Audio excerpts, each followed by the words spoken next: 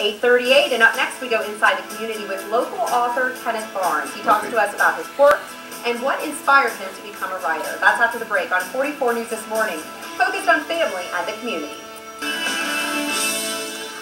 Welcome back. It's 8:41, and we're going inside the community this morning with local author Kenneth Barnes. Thank you so much for being here. Glad to be here. And we're going to start off talking about some of your novels, but first, you used to be an employee of Fox 44, and we got a picture. Let's go ahead and pull that up because that's going to be cool to show. So tell us what it was like when you were here. Oh, it's 22 years ago, and it's when it was on Riverside. I did outdoor news segments. I had to make up the stories, write them, edit them, direct them, so it was exciting for me. And there's your picture. You look great. Yeah. Well, that leads us into one of your ebooks. It's called A Cabin in the Woods, and that's where you talk about some of your news experience. Actually, right? This interview right now is in that book because it's an ebook, and I can go in there and edit it anytime I want. So I projected it as I have an interview back where I used to work. Wow. And it tells my life from the time I was about 15, and new local celebrities. Marcia Yockey's mentioned it a couple of times. Joe Solania, which I don't know how many people remember him, but he was an outdoor writer and had his own news segment about the outdoors on TV. In fact, I think it was a station. Okay. Oh, wow. And then, of course, we got your books all spread out here, but you said you have a new book, your 44th book, which is kind of interesting because we're 44. I'm working on it now. And you're working on that now. Talk to us about what's all in that book. Oh, it's a love story. I haven't really actually written love stories except for Madam President, which is under Veronica Fox. I'm a co-author of that one. Okay. But this one, I think it's going to be my best book. I shed enough tears writing it because it is so heart-touching. Wow, It's because a love story, yes.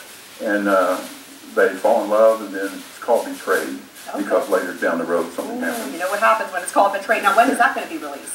Probably before the year's out. It's going to be an ebook, though. It's going to be an ebook, so people can get it there.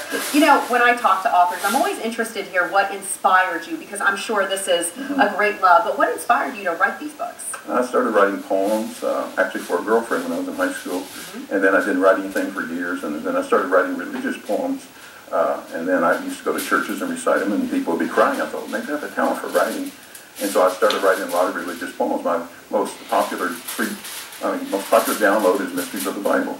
Okay, and I believe, that's a download, okay, because I was seeing this one too. This that's the book, the Bible Observation and Knowledge. That's a book of humor. It's under a pen name, ZTW. Okay, and do you have, we have many here, you've written almost 44, right? Yes. What's your favorite one? Do you have one that just kind of sticks out a little bit? There's so many. This is about my life growing up around here, life on Pigeon Creek.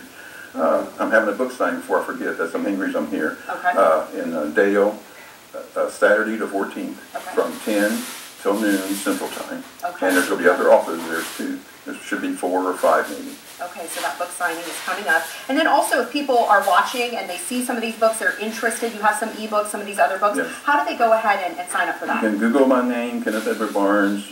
You can Google Life on Pigeon Creek. Yankee Town's Tarzan, he's mentioned in there. Back in the 50s, this guy used to run around like Tarzan. Most of these books, I've written them again as ebooks. So this is called Life Along Little Pigeon Creek. And they can find all my books there. Okay, just do a Google search. Yes. Well, it was great having you. Thank you so much. And what an inspiration, Kenneth. Thank you very much. We appreciate that and your time. All right, let's send it over now to meteorologist Jackie Brown for a quick look outside.